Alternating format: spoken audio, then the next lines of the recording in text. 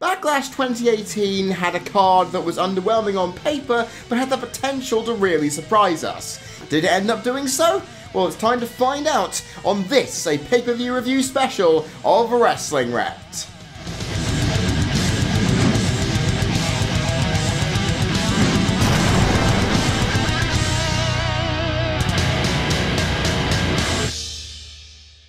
I first had to apologise for the lack of Wrestling Rant and Pones and stuff last week, which was the result of a myriad of things. Builders renovating this house, which meant that I couldn't get recording done, because it's just too damn loud, I need quiet here. Then the power line and phone line were taken out in a thunderstorm, which is fantastic. You'd think, oh, my motivation would be up. Oh, hell no. Because I had a depression episode, which caused my motivation to tank. Meaning, my desire for this proved to be as good as the prospects of Brexit at this moment in time. You can see where I'm going with that. So as a result, it hasn't turned out well, but I'm here at the beginning of a new week feeling excited to get into video production and getting this channel up and running again. As we would. Now, honestly, that meant that I had to update the scores for Wrestling Rant. And Raw won, because Montreal is fantastic, meaning Raw is leading by 10-8. But that's not what you're here to hear about. You're here to hear about, oh, it's Backlash 2018 indeed, and I just slept at 4:30 in the morning watching this, and it wasn't the most entertaining of shows, despite what my ratings would say. Anyway, we kicked off with a pre-show contest which had Ruby Riott defeat Bayley. Now the match was solid, but I feel like the crowd just weren't that into Bayley or the Riott Squad, and the fact they're getting a bit annoyed waiting for the inevitable between Sasha and the Queen of Huggers. Now, this is a problem for me because I feel like they've wasted so many chances to do it that they're just going in a Owens-Jericho mode, hoping that when it does, we pop like mad. Yeah, but you wasted so many opportunities, it's getting a bit tired. But the match was okay, I just felt that it wasn't that interesting. That being said, they both looked good in the ring, and the heels won, which was against all logic, considering it was the only prediction outside of one that I got wrong on the entire night. Yeah, I got 2 wrong on this night, so that should show that's a good thing. Predictability, though, can be a problem. But we go on to the first match of the evening, one that I'm looking forward to immensely, to tell you all about, because it was that damn good. As Seth Rollins defeated The Miz in a 4 1/4 star contest to retain the Intercontinental Championship. Now, to say that the crowd were into this from bell to bell is a bloody understatement. They were hot as hell for Mr. Monday Night, Seth Rollins, and got into The Miz somewhat too. The fact is, they made this match feel like it was a massive occasion, and they fought for the belt like their lives bloody depended on it. Which is all you can bloody ask for from a match that had no real story implications going into it. I say that because there wasn't a lot going on. The intensity and aggression was there, but it was fueled into body psychology by working Seth's knee in everything they could get their hands on, prepping for the figure 4, and then stopping Seth from doing finishes and getting counted out of moves and fluctuating momentum back and forth, which they were already doing, and keeping the pace fast and consistent for the entirety of what, this near 20-minute contest? Jesus Christ, it was fantastic. Okay, there were a few niggles. I would have liked a few more slow areas in there, just to balance it out a bit more. I would have liked more story emphasis, something to tie in, something like a Miz Taraj maybe, but they're not involved in this at all now.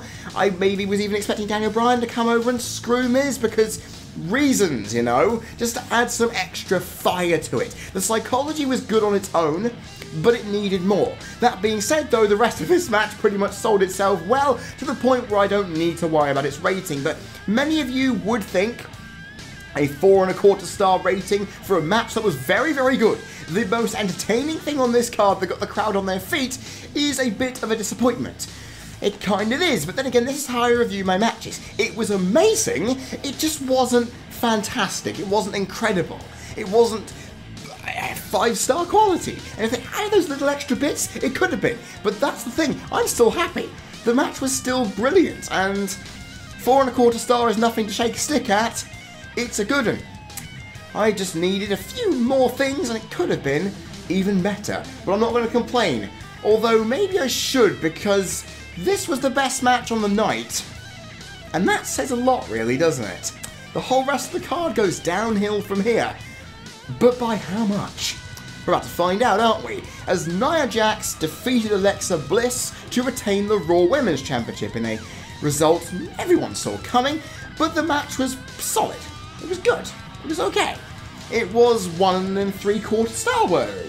I felt that overall that this match was a bit more balanced in comparison to the WrestleMania contest. I felt Alexa got way too much offense in that WrestleMania match to where it kind of neutered what it was trying to do. This time, however, it actually worked to its benefit, with Alexa working on the legs of Nia and really showing how aggressive her physicality has gotten, to where it actually looked like it would impact. That DDT on the steps, oh my god. And the fact is, Nia fought back, and on top of that, Bliss fought out of the second rope Samoa drop because she knew it was coming. She knew that Nia would go for it, and it reversed things nicely. And overall, it was all about Bliss showing that, you know what, are you a bully? Nah, I am actually the bully here, but I'm going to show I know you well enough to where you can't win as easily, despite the fact that it wasn't an easy win last time. Nia sold it well, she fought back, got a win, it looked pretty good. The pacing was somewhat stilted, but it had just enough time to make it somewhat worth it, and it was a little enjoyable despite the fact the crowd were tired out as hell from the match that preceded it, meaning it lacked impact. Overall, at the same time, though, it was a decent contest. I found it somewhat enjoyable, and I can't complain. The segment afterwards, however, piloting the Be a Star campaign, was not. Nia, you're a lovely person, I am assured of that by people who know you and what you post on the internet, on social media. You are apparently a fantastic person, and I'm not going to doubt you for that. It's just that you're a bit too invested in these segments to where they don't come across as legitimate, they come across as corny and very, very cringy. Then again, this is what WWE wants to do, this is the character you have, and it works. Your theme song works because you're not like most girls, and that's what it technically proves.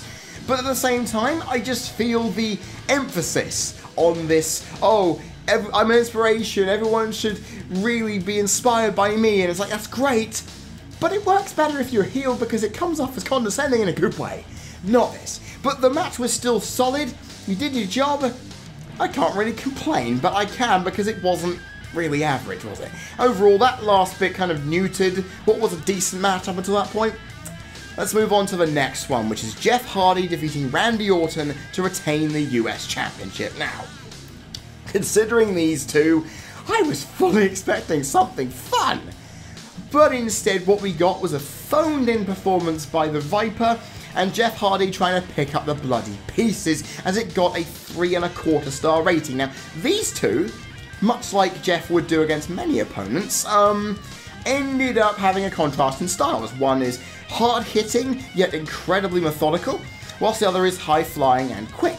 You'd usually expect something to work from that, but the fact of the matter is, while there was some decent pace and momentum shifting, which was balanced throughout, making both men look good, I feel that the match wasn't really interesting. There was nothing to it, the psychology was null and void, the crowd weren't that interested at all, they were chanting Rusev Day through portions of it, despite popping for Jeff Hardy's moveset and his victory, which is warranted. I feel that Jinder Mahal has the speed to be able to keep up with Jeff. He's younger than Mr. Orton, I think, and I actually prefer Jinder facing him here, because Orton, you kind of know where his moveset's going, you kind of know what he's building up to, there wasn't much of a reason story-wise for him to actually do anything, and it was a phoned-in performance. I've already mentioned that already, and Jeff just did what he could to keep the excitement there, and it worked to some degree, but the match overall just was nothing.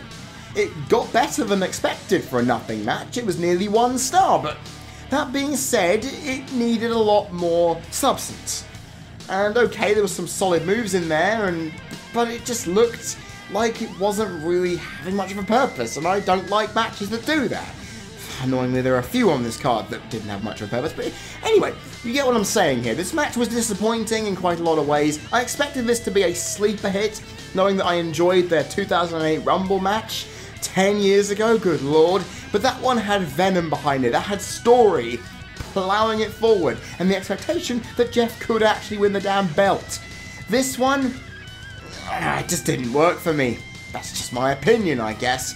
As we move on, before we get to the next contest, to what was an absurd segment. Elias doing his usual shtick, or trying to, before being interrupted by the New Day, before then being interrupted by Rusev Day, before then being interrupted by No Way Jose and Titus Worldwide and Breezango in the Congo line. Oh my god. And you then had Bobby Roode coming out and nailing Elias with the glorious DDT, and then all of them just having fun. It was one of the segments that, if executed properly, remind you so much as to why you love wrestling, because you can watch athleticism all you want. You can praise the skill in making the matches work on a story perspective, on a physicality perspective, on a receptive crowd perspective. You could do all that, but you could take a step back and just realise that wrestling is fun. And usually WWE tries these elements of comedy and it doesn't work. This was unbelievably enjoyable. I had a smile on my face because I was thinking, wait, WWE have just done some comedy and I'm laughing at it. Job done. And yeah, I mean, it advanced Elias versus Roode a little, which is nice to see. I can be really happy with that. And it gave a spot on the card for people who weren't in matches on the night. If you're going to do a co-branded pay-per-view for every show going forward, you need to use the time wisely to basically get as many people on the show as possible in important segments. Well, I say important segments, this wasn't, but at the same time it was useful, it was enjoyable, it was fun. I just wish I rated segments like I did matches, because this would have been getting a pretty high one. It served a purpose for story of a feud, it was mindless enjoyable hilarity, and, well, to put this in perspective, I enjoyed the appearance of No Way Jose, because I kind of tipped it over the top. I don't like No Way Jose, I find his music annoying as hell, but the fact of the matter is, in this segment, full of music and frivolity, it bloody worked. It was just so great, and yeah, the rarity that they actually gave us a comedic side thing that worked. I can't complain. But the one thing I can do is slightly complain about the following contest. Daniel Bryan defeating Big Cass. That was an okay match. And it was a what am I talking about? A 1 3/4 star match. Now, the fact is, this was so close to a 2-star rating, you could smell it. I feel overall the match was really decent for what it was. It was quite quick. Cass showed himself well with his limited but hard-hitting moveset, and Daniel Bryan out-wrestled him, proving that it doesn't matter how big you bloody are, he's gonna put you down to size and make you tap. Which is understandable, because if you say, oh, Daniel Bryan's no big deal, I can walk to this easily, then you tap out like a bitch and then completely decimate him afterwards, proves that the storyline was technically telling you that you were promoting porkies. Unfortunately, you made yourself look good afterwards, so I can't complain. The fact is, there was enough psychology and story for Bryan going after the surgically repaired knee, to Cass wearing Bryan down slowly and using that power to do the damn job that really got the crowd invested, quite a lot I may add, and the pace was steady but decent. I felt the match was again too short for its own good, and the finish kind of came out of nowhere, but it made the end segment worth it. I feel this match was missing a few little bits. It wasn't as enjoyable as I was expecting. I thought it was going to be another sleeper hit on this card. I felt that Cass would have shown himself a bit more. But then again, he has recently just come off a year-long absence from a leg injury. You're not going to push him too hard, are you? So knowing that, this match actually exceeded some expectations. I felt that it was okay. It could have been better, but I'm happy with what we got here from a limited Cass and a getting back to normal Bryan. I felt that they didn't want to push him too far either. So they kind of neutered each other out, basically. I felt that overall it could have been a little better, but I'll take what I can from a match that probably would have been rubbish if Cass had dominated for 2/3 of it, more so, and had tons of rest holds before going into what he did at the end there. Overall, I should be happy, but I feel disappointed regardless. I'm not sure if that's a good thing. We then move on to Carmella versus Charlotte Flair, a match that was the worst on this evening. A 1/4 star match. Now, I could have been nice and given this 1/2 star for the psychology of Carmella spoofing the Woo and Charlotte just being aggressive as hell, wanting to get revenge after all that she'd done, and the fact that Carmella just gave no fucks and highlighting constantly that, yeah, I'm the champ, shouting in Charlotte's face while tons of submission holds were provided to wear the submission specialist down, I may add, was very nice. And the selling of a knee buckling to get the pinfall was nice too. There were little pieces there. No iconics, unfortunately. Carmella won clean, something you wouldn't expect from a character who is very, very, very, very cowardly.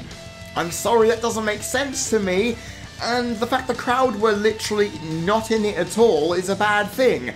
The length of the match was good-ish, the pace was stop-start and sluggish, because it was mostly submissions and rest holds and Carmella shouting. I mean, it did something, just not enough for me to shout with any praise, really. The psychology was the best part, but there wasn't a lot of it. Especially from Charlotte's side of things, I would have expected more. Carmella did most of it and came out looking better, but only on a character perspective, not for the actual in-ring quality. I would never expect Carmella to beat Charlotte in an actual contest. So the fact that it happened clean here, with no iconics, no Becky Lynch turn, which would have been interesting, no nothing to really spice up a contest that didn't really go anywhere, it proves that overall, while the story building up to this was pretty decent, the contest didn't have a lot in it to really jettison it to higher areas. It ended up being the worst on the night because of it. And as a result, I have to say I'm disappointed that the women on SmackDown once again give me something that isn't that great. That being said, the build-up was nice.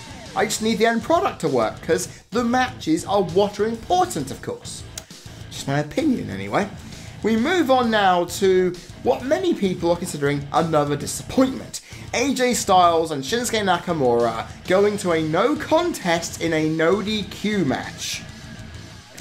I can't believe it either. It's for the WWE Championship to remain around the Phenomenal One's waist. Now, to say that this was a bad match would do a disservice. It was 2 3/4 stars worthy. Not as good as the Greatest Royal Rumble match, and I haven't reviewed the WrestleMania one yet, because time isn't on my side, where inevitably I don't know where I can compare that to. But the fact is, the match was building to something pretty damn special. Oh yes, it was. We had all of the slow starts from both of them before descending into absolute violence, Shinsuke highlighting his ruthlessness with absolute reckless abandon, and it looked like he was going for every high impact move he can get to ensure it was done. The chair shot to the Kinshasa bouncing off and causing a bit of bleeding, which is what we want from a match like this. And then, of course, the Low Blow City. Oh my god. Low Blow City, population 4, because that's the testicles that got completely done in. The match was building, the crowd were building up anticipation, getting excited. The pace was frantic. It was crazy at times. And it went long enough to where I thought, you know what? Cap off an end section for the next 5-10 minutes, you're going to have a 4-star match on our hands. But just like the last contest a week or so ago, it just ended on the most confusing booking decision. Unless you're going to give us a 60-minute Iron Man match at Money in the Bank to cap all this off, where these guys have no room to escape, where every single thing they do has impact on the match itself, what's the point? I know once again you're trying to not let these guys go full pelt to make a match that's so big great, but we're getting a little tired of it. You've given us underwhelming yet still decent matches between two guys who can do a lot more. And I'm not happy with this. The ending was just so ridiculous that I just thought, what the hell? Okay, it makes sense that the match wasn't on the main event, because that would have made everybody pissed off. But to have it still happen is not good. I don't like this. The crowd were not as into this as I was wanting, much like every match these guys have had, where they got into it after a while, but that was a major flaw, but that was what was stopping it from getting 3 stars. Think about that for a second. And there was no move variety, no risks involved, no differences in the norm from these two, meaning it wouldn't have reached 3-star even if it tried. But this is the thing, folks. The match was still good-ish. But that's not good enough when you have these two going on. And the booking decisions were even more ridiculous. I just want to see these two go full-blown pedal to the metal, throw all caution into the wind, and just give us the kind of hard-hitting, story-laden, ridiculous, incredible showcase of professional wrestling that we know these guys can do. AJ did it with John Cena. He's done it with so many others. Why the hell are you restricting with Shinsuke? A man he knows so well, it doesn't make any sense. We'll have to make do with it though. 2 3/4 stars, I can't really say much more. I wanted more from this. It ended as disappointingly as it started, and it had enough ingredients to make itself work, but WWE, with their booking, stopped it from doing so. You stopped the Greatest Royal Rumble match right as it was going somewhere, and you did the same here. It went on a little too long as a result. I don't care, it was going somewhere. And back and forth momentum just aside, it was doing good, and you ruined it by doing something stupid like a bloody count out, not responding to the count of 10 in an ODQ match. Logic, you make up your own rules as you go along. And we move on to a match that I didn't like on top of that. Bobby Lashley and Braun Strowman defeating Kevin Owens and Sami Zayn in a half-a-star contest. Now, this match was not as exciting as I thought it was. The crowd weren't that into it outside of Strowman kicking ass. Lashley was playing most of this as cleanly as he could do. Owens and Zayn splintered from each other, surprisingly. I don't understand what's going on here. I understand because Zayn and Strowman have history. He doesn't want to fight him, but if they split off from this, what the hell is the point? Why have you got Lashley and Strowman teaming? Why have you seen them acting like heels here, trying to get hate off of Strowman? What? The booking decision here was ridiculously stupid, and the match went on way too long for what it was trying to do. I don't get it. I know this was meant to be a punishment for Owens and Zayn by Angle, but it didn't feel like it. It didn't feel like it. It felt like an elongated exercise to try and get Strowman booed. It wasn't gonna bloody happen though, was it? I love the idea potentially, if they do splinter off, that Zayn, a heel Zayn, can fight a face Kevin Owens. I would love to see that. If that's the only thing that comes out of this match, brilliant. But there really wasn't that much going into it. What happened with Zayn and Owens was what little there was to actually give this match some substance. The crowd was somewhat into it briefly, and the pace was at least decent, but there was nothing else to go on. This match was a nothing match when it was announced, and it was not much better when it was put into practice. As a result, you have a match here that left the crowd contempting everything. They were contempting the entire night up to this point. I was yawning, I was not fully into it, because this kind of match proved its weight in quite literal garbage. It wasn't the worst thing on the night, it wasn't the worst thing overall, but half a star. Considering 4 people here who could usually make something better out of it, I'm not happy with that. But I wasn't happy even more so with the main event. Roman Reigns defeating Samoan Joe. The real Samoan Joe, even though he actually isn't Samoan. That's a joke I can run on for days. In a match that, despite being better than fans will give it credit for, like they always bloody do with Roman, it got 1.5 stars. Because remember what I always say, if the crowd don't care, why should I? Because that is a huge, impacting, mitigating factor into why this match could have been 2+ stars but didn't get anywhere close. Here's the thing, the psychology was very good. I enjoyed that, to a degree anyway.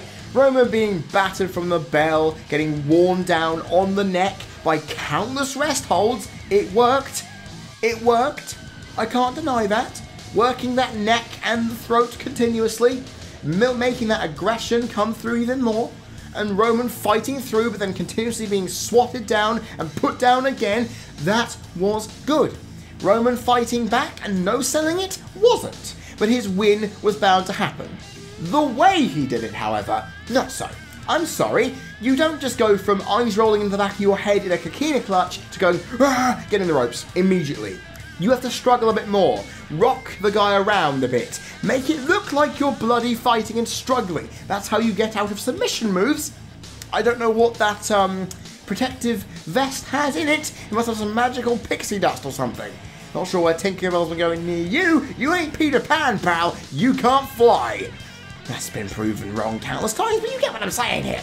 The fact is, Samoa Joe made that match what it was, but the pace The length of the match I'll give credit for. That was what I expected. The fact is that it went too long, past 4 o'clock in the morning. I felt like it went way too long for its own good at the end of it. Because it went with rest holds that stopped the pace in its tracks for quite a huge portion. Meaning the length of the match that could have worked to its benefit was neutered. Incredibly. And that wasn't fun. The crowd weren't into it. Their enjoyment factor though was just gone. And the psychology did what it had to do. The storytelling of this match did what it needed. But everything else barely turned up. And it's 1.5 stars because it's decent, but it's nothing amazing. And I'm not happy with that, people. It ended the night with me angry, saying, for the love of God, Roman Reigns, you need to look human for God's sake. You were battered for 2/3 of this. You were put through a table. You were choked out. Don't go through the match looking like you were fresh as a bloody daisy. I had this same problem when you fought Rusev in Hell in a Bloody Cell a few years back. The same thing applies. I'm usually a guy who can go, you know what, Roman can wrestle good matches. He can, as long as he gets offense that is meaningful and works its way into the match and the story at hand. It didn't. It was all Samoa Joe. He made that match great, and Roman was just there to pick up the win, which is not what a match should be. And this is the kind of contest I was okay with the cage match, apart from the finish. I was okay-ish with the WrestleMania match, apart from the crowd, and actually the finish too. But this match, the finish was bad, but the match didn't go the way it should have been. As I always say, just because a heel dominates doesn't mean that a face should come back superhuman and win. This stuff doesn't work in 2018. You need to show like they did with Miz and Rollins. Equality, balance, highlighting that both men are as good as blood each other. That can't happen all the time. Look at Cass and Bryan. But at least they worked into the story to make it so it made sense. Not here. I like Roman.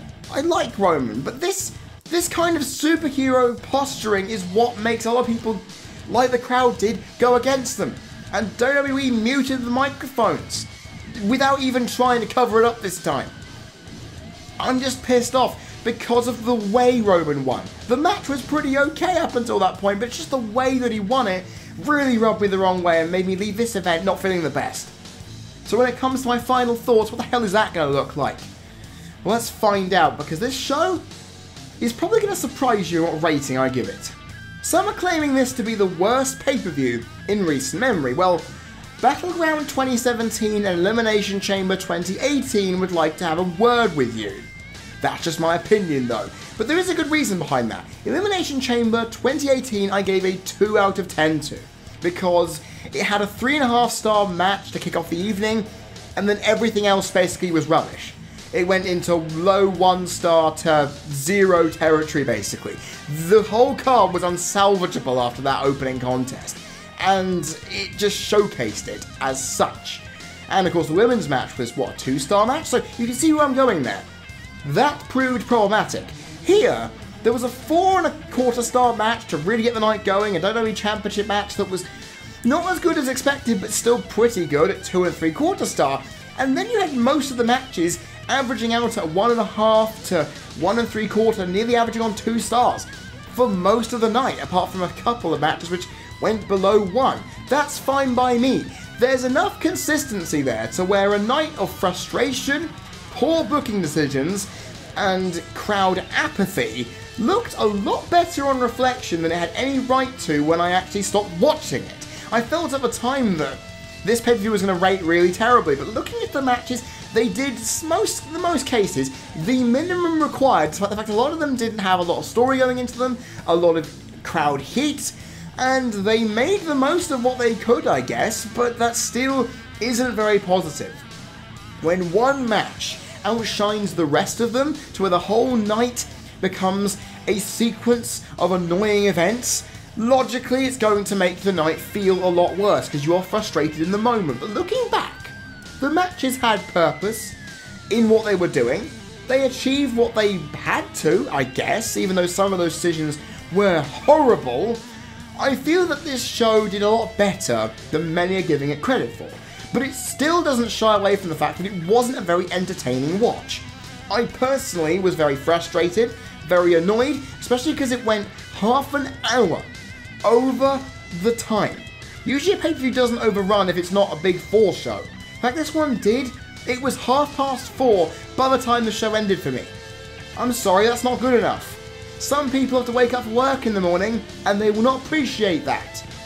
The fact of the matter is, folks, the pay-per-view for a watching experience may not have been the best thing, but the match quality did just enough to stabilise the ship to where, on reflection and analysis, it's not terrible.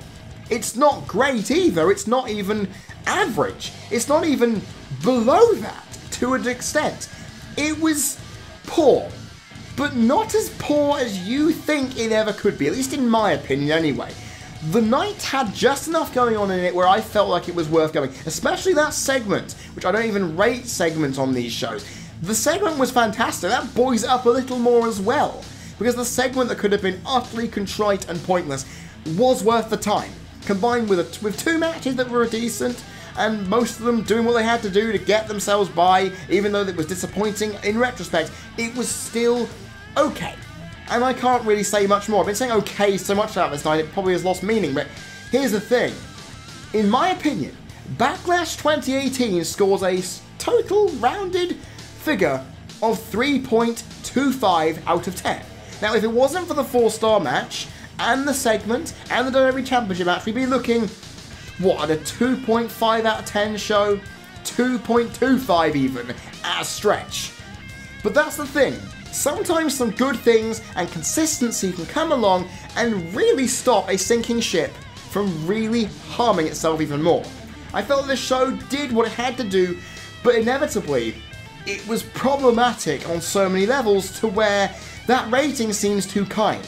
But that's just what happens with me. Sometimes the casual watching experience doesn't match up with what I review and rate matches for. But that's fine. Sometimes it can happen. The Greatest Royal Rumble, while an extremely elongated show, put on enough good wrestling to where a halfway 5 out of 10 was warranted. This one did enough, but not on the same level. They weren't pushing it enough for me. And as a result, you get a poor reflection on a night that, on paper, should have shocked a lot more than it did. But that's what happens. I'm hoping Money in the Bank delivers more, because I want to see a pay-per-view with an average of mostly 2-star matches going through it. Because again, if it gets 5 out of 10, I'm pleased. That's enough for me. This one was under the radar in some extent. There were some things that were really enjoyable, but a lot that just made you question what the blue hell was going on in the brains of WWE Creative. But I will say this. Well done to Tyson Kidd, TJ Wilson, for producing and booking the opening contest to be as great as it could be, despite some obvious flaws that stopped it from going anywhere near the place where many people are putting it. You deserve all the credit, as well as the 2 guys in the ring and the referee, for making that the major attraction here, overshadowing everyone else in their wake. That being said, I don't want to see WWE Championship be below a Roman Reigns match again. I think we're all in agreement on there, and I will end this review thusly. So there you have it, ladies and gentlemen. My review of Backlash 2018 is in the books and finished. What did you all think about this show? Put your comments down there below. I am looking forward to reading them. And of course, there will be Wrestling Rant this week, because I'm going to make sure it bloody happens against all the world conspiring against me. And of course, Pones and stuff will be coming up later on this week too. So if you do not want to miss any of that, click the subscribe button and remember to hit the notification bell to ensure you do not miss anything. And of course, a cheeky like wouldn't go amiss if you enjoyed it anyway. So with that in mind, Backlash. It's a solid effort, but you look much more ashamed than you had any right to. Let's hope that you can rebuild and make next year's better, because Backlash has kind of taken a downward spiral since it returned to the pay-per-view count. I'm hoping we see something different, but you never know. WWE, stop making poor decisions and make your product entertaining and insightful for us at home. Because a pay-per-view like this wasn't abysmal, but it was so close, you can almost taste the fumes from poor pay-per-views past rearing their heads. Money in the Bank should be good. I hope it is. Let's kick on and see where the rest of the year can take us. I have been Freddie Thomas, you've been people watching. This has been a Wrestling Rant pay-per-view review special for the CC Network, and I will see you all next time.